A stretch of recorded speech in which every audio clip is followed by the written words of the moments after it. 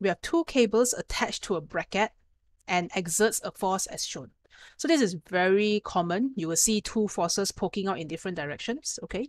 And they'll give you some angles to show the direction and also the magnitude, which is 15 and 6 respectively.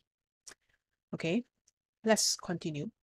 What are the magnitudes of the horizontal and vertical components of the resultant of the two forces?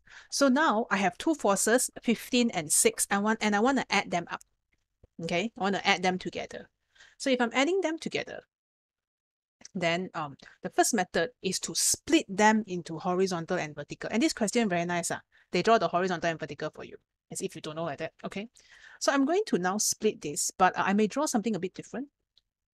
So I have a force that is in the horizontal direction like this. Let me try to draw again. Force in the horizontal direction like this. And then another force going upwards like this. Okay, but then to find this vertical forces, I need to use, and horizontal forces, I need to use cos and sine. Okay, so to make my life easy, I'm just going to call this F1. Okay, the 15 Newton is F1. Okay, and if this is F1, now I'm thinking about splitting F1 into horizontal and vertical component. So what exactly is going on here is this one, I can actually move it here. It may be easier for you to see. I don't know. Okay, so to help you brain this, which is the same thing, look at this triangle. I can represent it this way, or I can move the arrow here. Guys, it's the same arrow. It's the same vector drawing. A is this one plus this one. Okay, and later you will see why sometimes drawing like this is easier for your brain. Okay, but right now, when we resolve, right, when we want to split, what is beside the angle, we use cos, because so kato. So right beside the angle, you see this horizontal one is right beside the 20-degree angle. So this is 15 cos 20. Okay, horizontal. The vertical one is opposite the angle. The vertical one was here, what? Ding. So you're going to use sine, right? Opposite the angle, we use sine. So this one is 15 sine, move this one here, 15 sine 20. You can always double check. Let me explain. 15 is in this direction. Okay, you can have 15 cos 20 here. And then you plus 15 sine 20. This is 20 degree. Ding, ding. Okay, so when you add them together, let's say I press my friend Casio, the calculator. By the way, if you are using a scientific calculator, especially if you have sine, cosine, tangent, before you start anything, you better check this one is D. This little black color notation, it is D. D for degree, not R for radian. Okay, in case you use radian in your maths papers. So right now, I'm going to type in 15 cos 20. Okay, and I'll put 14.1. Okay, so it's not going to be accurate, but it's good enough. 14.1. And here is 15 sine 20. And this is 5.1. Pythagoras, we combine them. Okay, so please be aware that I won't get exact number because I rounded it, but let's try. 5.1 plus 14.1 square and square root this answer. I will get very close to 15. 14.99. Okay, so I'm splitting into two. All right, so my shortcut or my mental shortcut is no angle. Opposite the angle, we use sine. You see sine here? Opposite angle. No angle, need to sign contract and borrow. So this is the component without angle. And then cos is the component adjacent beside the angle. Yeah, let's do 6 Newton. Okay, 6 Newton is going down, down, down, down, down. So there's a downward component. There's also a component to the right. So I guess I could move this one in this direction. Now you see why I do that. So that the top and the bottom align nice, chun can use. If not, here got one vector. Okay, see if I return this vector to the original position, and I return this one to the original position, you may or may not remember to combine them. Okay, so I prefer to put them together here. Back to original position. So that way I can tell minus. Okay, so let's do this again. The vertical component is right beside 40 degree. Right beside 40 degree. So this is 6 beside adjacent. Kepi, sebelah. What other language do I know? That's all I know. Beside. So this will be 6 cos 40. You watch Malaysian teacher learn some Malay lah. Di tepi. Beside. Tepi. Anyway. Bring this one over here. 40. What about the horizontal component? This one. Remember this one? This one, no angle, so lonely. Lonely without angle, must sine some karaoke. Sine 40 degree. Do not, and I repeat, do not memorize horizontal must be cos, vertical must be sine. My dudes, I can give you any angle that you want. Okay? If you want to memorize that way, then you always take the angle from the horizontal, which is another thing to remember.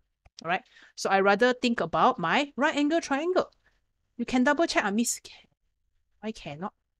This one like this. Okay? Then you have this one like that, and this one like this. So on one side, you have 6 sine 40. Press calculator lah. So we'll see whether the length makes sense or not. 6 sine 40. This is the shorter length. 3.8567. Okay, 3.9. Okay.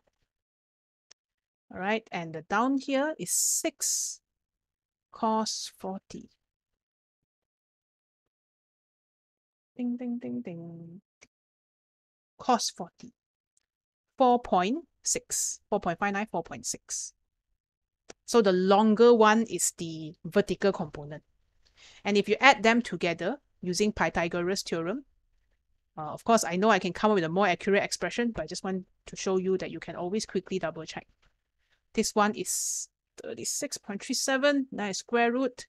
I get 6.03, which is close enough to 6. Okay? So in short, when you split, you can see component without angle, we use sine. Component adjacent to the angle, the angle is here. So or not, this is my angle. Right beside the angle, we use cos. No angle, then we will use sine. Cool. Okay, haven't finished yet. We need to find the total horizontal and vertical component. So who is horizontal? Right here. Horizontal will be 15 cos 20 plus 6 sine 40. Same direction, parallel, can go. So this one will be 14.1 plus 6 sine 40 or 3.9. So I get 18.0. Ding, ding, ding, ding. Okay. Vertical. You see, the reason why I want to move the arrow over is because I can take the top one minus the bottom one, minus. Okay. So you may say, okay, teacher, I take up as positive. Can, because this one give you a positive number, positive. Take down as negative, also can. So 15 sine 20. Of course, if you are not teaching this as an example, you can always write like that, then press calculator, okay? Minus 6 cos the 40. So what we are doing here is actually looking at the horizontal and vertical components. And if I guess I'll press this again. 15 sine 20 minus 6 cos 30. A bit phobia to move the one. Keep jumping here and there. Why so excited? 0.534 Newton. Okay? So your answer would be C. This one is the most straightforward one. Of course, later you may be thinking, teacher, if they want me to, teacher, wait. This one is positive, so it's upwards. Correct, it's up. Okay, this one is obviously not drawn to scale. 6 cannot be so long when 15 is so short, not drawn to scale. Okay, but the thing is, when you have these two, can you combine them? Can. So hence, right now, what we have is, remember how just now we have this vector, and then we change to one like this and one like this.